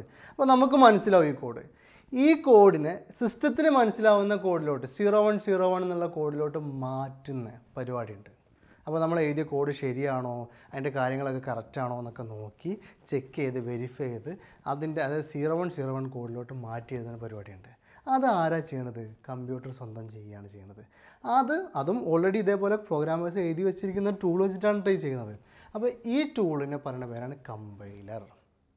ഈ കമ്പൈലേഴ്സാണ് എന്ത് ചെയ്യണത്, കമ്പൈൽ ചെയ്തിട്ട് മെഷീൻ കോഡ് പറഞ്ഞു കഴിഞ്ഞാൽ സിസ്റ്റത്തിന് മാത്രം മനസ്സിലാവുന്ന 0101 കോഡിലോട്ട് ഹ്യൂമൻ റീഡബിൾ ആയിട്ടുള്ള പ്രോഗ്രാമിംഗ് ലാംഗ്വേജിൽ നിന്ന് മെഷീൻ കോഡിലോട്ട് മാറ്റുന്ന പരിപാടിക്ക് പറയുന്ന പേരാണ് കമ്പൈലേഷനും കമ്പൈലറാണ് കമ്പൈലേഷൻ ചെയ്യുന്നത്. അപ്പോൾ സിക്ക് ഒരു കമ്പൈലർ ഉണ്ട്, അതേപോലെ ജാവയ്ക്ക് കമ്പൈലർ ഉണ്ട്. അതൊക്കെ ഏതൊക്കെയാണെന്ന് OSന് ബേസ് ആയിട്ട് നമ്മൾ ഇൻസ്റ്റാൾ ചെയ്യുമ്പോൾ അതിനെക്കുറിച്ചൊക്കെ പറഞ്ഞു തരുന്നുണ്ട്. ഏതൊക്കെ കമ്പൈലറാണ് നിങ്ങൾ യൂസ് ചെയ്യണത് എന്നുള്ളതിനെക്കുറിച്ചൊക്കെ ഡീറ്റെയിൽ ആയിട്ട് നമ്മൾ ഓരോ സിയിലും ജാവയും ഇൻസ്റ്റാൾ ചെയ്യുന്ന സമയത്തൊക്കെ നമ്മൾ ഡിസ്കസ് ചെയ്യുന്നുണ്ട് അതിനെക്കുറിച്ച്. അപ്പോൾ അങ്ങനെ കമ്പൈലർ എന്നുള്ളൊരു കാര്യം മനസ്സിലാക്കുക.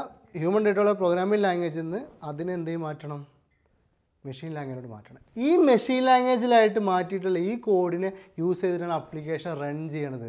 റൺ ചെയ്യാന്ന് വെച്ചാൽ ഉപയോഗിക്കുക, യൂസേഴ്സിന് ആൾക്കാർക്ക് യൂസ് ചെയ്യാൻ കൊടുക്കുക. ഇപ്പോൾ ഫോട്ടോഷോപ്പ് അല്ലെങ്കിൽ പെയിൻറ്റ് ബ്രഷ് ഉണ്ടാക്കിയിട്ടുള്ള ആൾക്കാർ ഒരു പ്രാവശ്യം കോഡൊക്കെ എഴുതിയിട്ട് അതിനെ കമ്പൈൽ ചെയ്തിട്ട് ഒരു മെഷീൻ കോഡിലോട്ട് മാറ്റി വെച്ചിട്ട് ആ ഒരു കിറ്റാണ് നിങ്ങൾക്ക് EXE ഫയലായിട്ടോ ISO ഫയലായിട്ടോ അല്ലെങ്കിൽ നിങ്ങൾ ലിനക്സ് ആൻഡ് SH ഫയലൊക്കെ ആയിട്ട് അയച്ചു തന്നിട്ട് നിങ്ങൾ എന്ത് ചെയ്യണത്, ആ കിറ്റ് എന്ത് ചെയ്യണത്, ഇൻസ്റ്റാൾ ചെയ്തിട്ട് നിങ്ങൾ യൂസ് ചെയ്യുന്നത്. മനസ്സിലാവുണ്ടോ? അതായത് പ്രോഗ്രാമിംഗ് ലാംഗ്വേജിൽ അവർ കോഡ് എഴുതിയ സാധനത്തിനെ മെഷീൻ കോഡാക്കി മാറ്റിയിട്ട് ആ കിറ്റ് അതൊരു കിറ്റായിട്ട് അവരെന്ത് ചെയ്യും, ഒരു ടൂളിൻ്റെ മൊത്തം കിറ്റാക്കിയിട്ട് മാറ്റിയിട്ട് അതൊക്കെ ആക്കുന്ന പ്രോസസ്സുകളുണ്ട്. ആ കിറ്റാണ് നിങ്ങൾക്ക് തരുന്നത്. അപ്പോൾ എന്താണ്, ആ കിറ്റിൽ നിന്ന് ഒരിക്കലും ഈ കോഡ് കാണാൻ പറ്റില്ല. അങ്ങനെ കുറേ പരിപാടികളുണ്ട്. ആ കോഡ് കാണാൻ പറ്റുന്ന രീതിയിൽ കൺവേർട്ട് ചെയ്യണം, ഡീക്രിപ്റ്റ് ചെയ്യണം, കുറേ പരിപാടികൾ, പല പരിപാടികൾ ഹാക്കിങ് അവിടെയും നടക്കുന്നുണ്ട്. അപ്പോൾ ഇങ്ങനെ ആ ടൂളിന് എന്ത് ചെയ്യാണ്, നമ്മൾ എന്ത് ചെയ്യും, മെഷീൻ കോഡോട്ട് മാറ്റി മെഷീൻ കോഡിന് എന്ത് ചെയ്യാണ്, നിങ്ങൾക്ക് റൺ ചെയ്യാൻ തരുകയാണ്. അങ്ങനെയാണ് ആപ്ലിക്കേഷൻസ് എന്ത് ചെയ്യണത്, റൺ ചെയ്യാൻ തരുന്നത്. അപ്പോൾ കമ്പൈലേഷൻ എന്നുള്ള പ്രോസസ്സ് മനസ്സിലായില്ലേ? അതായത് ഹ്യൂമൻ ഡേറ്റയുള്ള കോഡിൽ നിന്ന് മെഷീൻ കോഡോട്ട് കൺവേർട്ട് ചെയ്യുക, അതിനെയാണ് നിങ്ങൾക്ക് റൺ ചെയ്യാൻ വേണ്ടി തരുന്നത്. അപ്പോൾ യൂസേഴ്സിന് നമ്മൾ റൺ ചെയ്യാൻ വേണ്ടി കൊടുക്കുന്നത് ഇതേപോലെ നമ്മൾ കോഡ് എഴുതിയിട്ടുണ്ടാക്കിയിട്ട് ഒരു കാര്യം എന്ത് ചെയ്യും, കമ്പൈൽ ചെയ്യും. ആ കമ്പൈൽ ചെയ്ത കോഡിനാണ് യൂസേഴ്സിന് റൺ ചെയ്യാൻ കൊടുക്കുക. അതെങ്ങനെയാണ് ചെയ്യുക, അതെന്താണെന്നുള്ളത് ആലോചിച്ച് ഇപ്പോൾ കൺഫ്യൂഷൻ ആവേണ്ട. അതുകൊണ്ടാണ് ഞാൻ കൂടുതൽ ഡീറ്റെയിൽ ആയിട്ട് അതിൻ്റെ ഉള്ളിലോട്ടൊന്നും പോകാത്തത്. അതിന് ഒരുപാട് ഫയലുകളും അതിന് ഒരുപാട് ടേംസുകളൊക്കെ പറയാനുണ്ട്. അതിലോട്ടൊന്നും നമ്മൾ പോകുന്നില്ല വെച്ചാൽ പല ഫീൽഡിൽ നിന്ന് വരുന്ന ആൾക്കാർ ഈ വീഡിയോ കാണുന്നതുകൊണ്ട് തന്നെ ആർക്കും കൺഫ്യൂഷൻ ആവണ്ടെന്ന് വെച്ചിട്ട് വളരെ ചെറിയ രീതിയിൽ പറയുകയാണ്. ഇത്രയും ചെറിയ രീതിയിൽ തന്നെ അത് മനസ്സിലാക്കേണ്ടതേ ഉള്ളൂ. അത് ഡീറ്റെയിൽ ആയിട്ട് മനസ്സിലാക്കേണ്ട കേസസ് വരുമ്പോൾ ഞാൻ അപ്പം പറഞ്ഞുതരും. ഇപ്പോൾ അത്രയും മാത്രം മനസ്സിലാക്കാം. എന്താണ് human readable to machine code. Machine code പറഞ്ഞാൽ സിസ്റ്റത്തിന് മനസ്സിലാണ് 0101. ഹ്യൂമൻ റീഡബിൾ എന്ന് പറഞ്ഞാൽ നമുക്ക് മനസ്സിലാവുന്ന പ്രോഗ്രാമിംഗ് ലാംഗ്വേജായ നമ്മൾ കോഡ് ചെയ്യാൻ പോകുന്ന സിയും ജാവയൊക്കെ. ഓക്കെ, SDK എന്നുള്ളൊരു ടേമാണ് അടുത്ത മനസ്സിലാക്കേണ്ടത്. SDK എന്ന് വെച്ചാൽ software development kit. Software development kit എന്ന് വെച്ചാൽ ഇപ്പോൾ നിങ്ങൾക്ക് സിയിൽ കോഡ് എഴുതണം, അല്ലെങ്കിൽ ജാവയിൽ കോഡ് എഴുതണം, എന്നിട്ട് സിസ്റ്റത്തിനോട് നമ്മൾ പറഞ്ഞു കൊടുക്കണം എന്ന് പറഞ്ഞു. ഈ സിയിൽ കോഡ് എഴുതണം, ജാവയിൽ കോഡ് എഴുതണം, അതിലൊക്കെ നമുക്ക് കമ്പൈലർ ഉണ്ടാവും എന്ന് പറഞ്ഞു. എന്താണ് കമ്പൈലർ? ആ കോഡിനെ കൺവേർട്ട് ചെയ്ത് മെഷീനിലോട്ട് മാറ്റണത്. അപ്പോൾ ഈ കമ്പൈലറും അതേപോലെ ഇത് ഡെവലപ്പ് ചെയ്യാനുള്ള കുറേ ലൈബ്രറീസ് ഒക്കെ ഉണ്ടാവും. അതായത് ഇപ്പോൾ കുറേ കാര്യങ്ങൾ ഓൾറെഡി എഴുതി വെച്ചിരിക്കുന്ന കുറേ സാധനങ്ങളുണ്ടാവും. അതൊക്കെ ഉപയോഗിച്ചിട്ടാണ് നമ്മൾ എന്ത് ചെയ്യണത്, കോഡ് എഴുതാൻ പോകുന്നത്. അല്ല നമ്മളെല്ലാ കോഡും A to Z എഴുതുകയോ ചെയ്യുക. കുറേ കാര്യങ്ങൾ എന്ത് ഉണ്ടാവും, അവർ ഓൾറെഡി എഴുതി വെച്ചിട്ടുണ്ടാവും, അതൊക്കെ നമുക്ക് ഉപയോഗിക്കാൻ പറ്റും. അപ്പോൾ അങ്ങനെ കുറേ കാര്യങ്ങൾ എഴുതി വെച്ചിരിക്കുന്ന ഒരു കിറ്റിന് പറയുന്ന പേരാണ് സോഫ്റ്റ്വെയർ ഡെവലപ്മെൻറ്റ് കിറ്റ്. അപ്പോൾ സീൻ്റെ SDKs, ജാവേൻ്റെ SDK ഒക്കെ ഇൻസ്റ്റാൾ ചെയ്താൽ മാത്രമേ എന്ത് ചെയ്യുള്ളൂ, നമുക്ക് എന്ത് ചെയ്യാൻ പറ്റുള്ളൂ, ഈ കോഡിങ് ചെയ്യാൻ പറ്റുള്ളൂ. അപ്പോൾ ആ SDK നമ്മൾ എന്ത് ചെയ്യും, നമ്മൾ ഇൻസ്റ്റാൾ ചെയ്യുന്നുണ്ട്. ആ ഇൻസ്റ്റാൾ ചെയ്യാനുള്ള വീഡിയോ നമ്മൾ ഓരോ OSനെ ബേസ് ചെയ്തിട്ടും വേറെ വേറെ ഇൻസ്റ്റാളേഷനാണ്. അതിൻ്റെ വീഡിയോ ലിങ്ക് നമ്മൾ ഈ വീഡിയോന് താഴെ ഡിസ്ക്രിപ്ഷനിൽ പേസ്റ്റ് ചെയ്യുന്നുണ്ട്. അപ്പോൾ നമ്മളെ ടൂൾ ഏതാണെന്നും നമ്മൾ ഇൻസ്റ്റാളേഷൻ പ്രോസസ്സ് എന്താണെന്നൊക്കെ ഉള്ളത് ആ വീഡിയോ നോക്കിയിട്ട് നിങ്ങൾ എന്ത് ചെയ്യണം, ചെയ്ത് സെറ്റ് ചെയ്തിട്ട് വേണം നാളെ നമുക്ക് ട്യൂട്ടോറിയൽ സ്റ്റാർട്ട് ചെയ്യുന്നതിന് മുന്നേ കാര്യങ്ങൾ ചെയ്തു തുടങ്ങണമെന്നുണ്ടെങ്കിൽ ഈ ഇൻസ്റ്റാളേഷൻ കംപ്ലീറ്റ് ആവണം നിങ്ങളത്. അതുപോലെ ഒരു term IDE, integrated development environment എന്ന് പറയും. അത് നിങ്ങൾക്ക് കോഡ് ചെയ്യണമെന്ന് പറഞ്ഞാൽ നമ്മളിപ്പോൾ SDK പറഞ്ഞു, കമ്പൈലറും കിറ്റ് എല്ലാം കൂടെയുള്ള കാര്യങ്ങൾ പറഞ്ഞു. അതേപോലെ IDE എന്ന് പറഞ്ഞു കഴിഞ്ഞാൽ ഇപ്പോൾ നിങ്ങൾ കോഡ് ചെയ്യാൻ നോട്ട് പാഡ് ഫയൽ ഉണ്ടല്ലോ, നോട്ട് പാഡ് ഫയലിൽ നിങ്ങൾക്ക് കോഡ് ചെയ്യാൻ പറ്റും. പക്ഷേ അതേപോലെ നിങ്ങൾക്ക് എന്ത് ചെയ്യും, നല്ല IDEസിൽ കോഡ് ചെയ്യാൻ പറ്റും. IDEസിൽ കോഡ് ചെയ്യുമ്പോൾ പ്രത്യേകം എന്താ വെച്ചാൽ കോഡ് എല്ലാ കോഡും നമുക്കിങ്ങനെ ഓർത്ത് വെക്കേണ്ട, ഓട്ടോമാറ്റിക്കായിട്ട് കോഡൊക്കെ വന്ന് ഫില്ലാവും. കുറേ കാര്യങ്ങൾ നമ്മൾ ചില കാര്യങ്ങൾ എഴുതേണ്ടത് ചെറിയൊരു വരിയാകും. ഇപ്പോൾ ഒരു എക്സാമ്പിൾ പറയാം, ഇപ്പോൾ Crossroads എന്നുള്ളതാണ് ഒരു കോഡ് എന്ന് വിചാരിക്കുക. ഇപ്പോൾ Crossroads എന്നുള്ള കോഡ് CROS അടിക്കുമ്പോഴത്തേനും ഓട്ടോമാറ്റിക്കായിട്ട് Crossroads കാണിച്ചില്ല, എൻ്റർ അടിച്ചാൽ മതിയായിരിക്കും. ഒരു എക്സാമ്പിൾ പറഞ്ഞാൽ Crossroads എന്നുള്ള കോഡൊന്നുമില്ല. അപ്പോൾ Crossroads ആണ് കോഡെന്നെങ്കിൽ CROS അടിക്കുമ്പോഴത്തേനും ഓട്ടോമാറ്റിക്കായിട്ട് സജഷൻ വന്നിട്ട് നമ്മൾ സജഷനില്ല, നമ്മൾ ടൈപ്പ് ചെയ്യുമ്പോൾ സജഷൻ ഓൺ ആക്കി ഇടുന്നത്. അതുപോലെ അങ്ങനെയുള്ള ഓപ്ഷൻസ്. പിന്നെന്താണ് പറയുക, കറക്ഷൻസ്, എന്തെങ്കിലും സ്പെല്ലിംഗ് മിസ്റ്റേക്ക് ഉണ്ടെങ്കിൽ ആദ്യം കാണിച്ചു തരിക. പിന്നെ അത് ഇതേപോലെ കമ്പൈൽ ചെയ്യാനൊക്കെ ഒരു ക്ലിക്കിലൊക്കെ നമ്മൾ കാര്യങ്ങൾ ചെയ്യാൻ പറ്റും. ഒറ്റ ബട്ടൺ ക്ലിക്കിൽ കമ്പൈൽ ചെയ്ത് റൺ ചെയ്യാനൊക്കെ പറ്റുക. ഇങ്ങനെയുള്ള കുറേ പ്രോസസ്സുകൾ ഈസി ആയിട്ട് ചെയ്യാൻ പറ്റുന്ന IDEs ഉണ്ട്, ഈസി ആക്കാൻ വേണ്ടി, കോഡിങ് ഈസി ആക്കാൻ വേണ്ടിയിട്ട്. അപ്പോൾ അങ്ങനെയുള്ള IDEയിൽ ഈ എക്ലിപ്സ് എന്നുള്ളൊരു IDEയാണ് നമ്മൾ എന്ത് ചെയ്യേണ്ടത്, നമ്മൾ ഈ കോഡിങ്ങിന് യൂസ് ചെയ്യേണ്ടത്. അപ്പോൾ എക്ലിപ്സ് IDEയും നമ്മൾ ഇൻസ്റ്റാളേഷൻ്റെ പ്രോസസ്സിൽ എന്ത് ചെയ്യേണ്ടത്, നമ്മൾ ഇൻസ്റ്റാൾ ചെയ്ത് കോൺഫിഗർ ചെയ്ത് റെഡിയാക്കുന്നുണ്ട്. അപ്പോൾ അതും നമ്മൾ എന്ത് ചെയ്യുക, ഈ വീഡിയോയിൽ നമ്മൾ ആ ഒരു ഇൻസ്റ്റാളേഷൻ പ്രോസസ്സ് വീഡിയോയിൽ നമ്മൾ സ്പെസിഫിക് ആയിട്ട് അത് പറഞ്ഞ് കാണിച്ചു തരുന്നുണ്ട്. അപ്പോൾ ഇത്രയും കാര്യങ്ങൾ ഒന്ന് മനസ്സിൽ വയ്ക്കുക. ഒന്ന് മനസ്സിൽ വെച്ചിട്ടൊന്ന് മനസ്സിലാവണമെങ്കിൽ ജസ്റ്റ് ഒന്ന് ഈ ടേമുകളൊന്ന് ഗൂഗിൾ ചെയ്യാൻ പഠിക്കുക. ഒന്ന് ഗൂഗിളായിട്ട് ഒന്നുകൂടി നിങ്ങൾ ചെറിയ ചെറിയ വീഡിയോസ് യൂട്യൂബിൽ മറ്റുള്ളവർ എക്സ്പ്ലെയിൻ ചെയ്ത വീഡിയോസ് കൂടി കാണുക, ഒന്ന് മനസ്സിലാക്കുക. ഇതൊക്കെ എക്സ്ട്രാ നിങ്ങൾ ചെയ്യേണ്ട റിസർച്ചുകളാണ്, ഇതും കൂടി ചെയ്യുകയാണെങ്കിൽ നല്ലതായിരിക്കും. അപ്പോൾ സിമ്പിളായിട്ട് നമ്മൾ ജസ്റ്റ് ആ കാര്യങ്ങളെക്കുറിച്ച് എക്സ്പ്ലെയിൻ ചെയ്തു. ഇനി നമ്മൾ ചെയ്യേണ്ട നെക്സ്റ്റ് പരിപാടി എന്താ വെച്ചാൽ, ഇന്ന് നമ്മൾ ഏകദേശം ഫിനിഷ് ചെയ്യാൻ പോവാണ്. നാളെയാണ് നമ്മളെ കോഡിങ് ആക്ടിവിറ്റി നമ്മൾ സ്റ്റാർട്ട് ചെയ്യാൻ പോണത്. കോഡിങ് ആക്ടിവിറ്റി നിങ്ങൾ സ്റ്റാർട്ട് ചെയ്യണം, നമ്മൾ പറഞ്ഞ പോലെ കേട്ടിരിക്കേണ്ട, ചെയ്യണം, ആക്ഷൻ എടുക്കണം. ആക്ഷൻ എടുക്കണമെങ്കിൽ നമുക്ക് എന്ത് വേണം, അതിനുള്ള ടൂളും സിസ്റ്റവും ലാപ്ടോപ്പോ കാര്യങ്ങളൊക്കെ നിങ്ങളുടെ കയ്യിൽ വേണം. അതിന് നിങ്ങൾ എന്താ വെച്ചാൽ എത്രയും പെട്ടെന്ന് ഒരു ലാപ്ടോപ്പോ സിസ്റ്റം അറേഞ്ച് ചെയ്യുക. അല്ലാതെ ചുമ്മാ കേട്ടിരുന്നത് പഠിക്കാൻ പോകുന്നില്ല. അത് അറേഞ്ച് ചെയ്തിട്ട് എത്രയും പെട്ടെന്ന് നമ്മൾ പറഞ്ഞ ഇൻസ്റ്റാളേഷൻ ലിങ്കുകൾ, ഈ 3 ലിങ്കുകൾ ലിനക്സിൻ്റെയും വിൻഡോസിൻ്റെയും നിങ്ങൾ OS ഏതാ അതിന് ബേസ് ചെയ്തിട്ടുള്ള ഇൻസ്റ്റാളേഷൻ പ്രോസസ്സ് കാര്യങ്ങൾ കംപ്ലീറ്റ് ചെയ്യുക. എന്നിട്ട് നാളെ നൈറ്റിലോ 9 മണിയുടെ വീഡിയോ റിലീസ് ചെയ്യുന്ന സമയത്ത് എന്ത് ചെയ്യണം, ആ ഒരു സിസ്റ്റവും കയ്യിൽ വെച്ചിട്ട് വേണം നിങ്ങൾ കാണേണ്ടത്. എന്നാലേ നിങ്ങൾക്ക് നമ്മുടെ കൂടെ ഫോളോ ചെയ്ത് പോയിട്ട് കാര്യങ്ങൾ പഠിക്കാൻ പറ്റുള്ളൂ. ഒരു കാര്യം കൂടെ ബോണസായിട്ട് ഈ ഒരു കാര്യം ചെയ്യുന്നവർക്ക് നമ്മൾ കൊടുക്കുന്നുണ്ട്. എന്താണെന്ന് വെച്ചാൽ നമ്മുടെ വർക്ക്ഷോപ്പിൽ നമ്മൾ സാധാരണ ചെയ്യുന്ന ഒരു കുറച്ച് കാര്യങ്ങളുണ്ട്. നമ്മുടെ വർക്ക്ഷോപ്പിൻ്റെ പ്രത്യേകത എന്ന് വെച്ചാൽ നമ്മൾ സൂപ്പർ സക്സസ് ആവാൻ വേണ്ടിയിട്ട് പഠിപ്പിക്കുന്ന വർക്ക്ഷോപ്പുകളാണ്. അതായത് ഒരിക്കലും ഒരു നോർമൽ സക്സസ് അല്ല നമ്മൾ ഉദ്ദേശിക്കുന്നത്. ഒരു ജോബ് കിട്ടുക, ടെക്നിക്കൽ ഫീൽഡിൽ ജോബ് കിട്ടുക എന്ന ഈസി കാര്യമാണ്. നമ്മൾ പറഞ്ഞ പോലെ ഈ ഒരു 10 ദിവസത്തെ ട്യൂട്ടോറിയൽ കംപ്ലീറ്റ് ചെയ്യുക, അതേപോലെ വേറൊരു ട്യൂട്ടോറിയൽ കംപ്ലീറ്റ് ചെയ്യുക, ഈസി ആയിട്ട് ജോബ് കിട്ടും ടെക്നിക്കൽ ഫീൽഡിൽ. അത് ആ ഒരു ഫീൽഡിൽ കിടക്കുന്നവർക്ക് മനസ്സിലാവും, അത്ര ഈസിയാണ്. അപ്പോൾ ഒരു ജോബ് കിട്ടുക എന്നുള്ളതല്ല, ഒരു നല്ല ഹൈ ഇൻകം ജോബ് കിട്ടുക എന്നുള്ളതാണ്. ഒരു നല്ല വേതനത്തിലോട്ട് നമുക്ക് മാറണം. അതിന് പറ്റിയ കപ്പാസിറ്റി വേണ്ടി നമ്മൾ സൂപ്പർ സക്സസ്സിലോട്ട് മാറണം. ഹൈ പെർഫോമൻസ് ആവണം. ഹൈ പെർഫോമൻസ് ആവണമെങ്കിൽ നമുക്ക് എന്താ ചെയ്യുക, നമുക്ക് കുറേ മോട്ടിവേഷൻ ക്ലാസ് അങ്ങനെയുള്ള കാര്യങ്ങളൊന്നുമല്ല നമുക്ക് വേണ്ടത്. നമുക്ക് വേണ്ടത് വെച്ചാൽ ഓൾറെഡി സൂപ്പർ സക്സസ് ആയിട്ടുള്ള ആൾക്കാർ കുറേ കീപ്പ് ചെയ്യണ കുറേ കാര്യങ്ങളുണ്ട്. അവരുടെ ഹാബിറ്റ്സ്, കുറേ കാര്യങ്ങൾ, എല്ലാ സക്സസ് ആയിട്ടുള്ള ആൾക്കാരും നമ്മൾ എടുത്ത് നോക്കി കഴിഞ്ഞാൽ അവർക്ക് കുറേ ഇതുപോലുള്ള കുറേ ശീലങ്ങളും കുറേ കാര്യങ്ങളുണ്ട്. അപ്പോൾ നമ്മൾ അത് മനസ്സിലാക്കിയെടുക്കുക. അതെന്ത് ചെയ്യാണ്, അത് മറ്റുള്ളവർക്ക് പുഷ് ചെയ്ത് കൊടുക്കുക എന്നുള്ളതാണ്. അപ്പോൾ അങ്ങനെയുള്ള കുറേ കാര്യങ്ങൾ ടിപ്സായിട്ട് നമ്മൾ ഈ നെക്സ്റ്റ് ഡേ മുതൽ ഓരോ ദിവസം വീഡിയോയിൽ നമുക്ക് എന്ത് ചെയ്യുന്നത് വെച്ചാൽ ഡെയിലി ടിപ്സായിട്ട് പറഞ്ഞു തരുന്നുണ്ട്. ഇന്ന രീതിയിൽ ഇന്ന രീതിയിൽ വേണം കാര്യങ്ങൾ ബിൽഡ് ചെയ്യാൻ.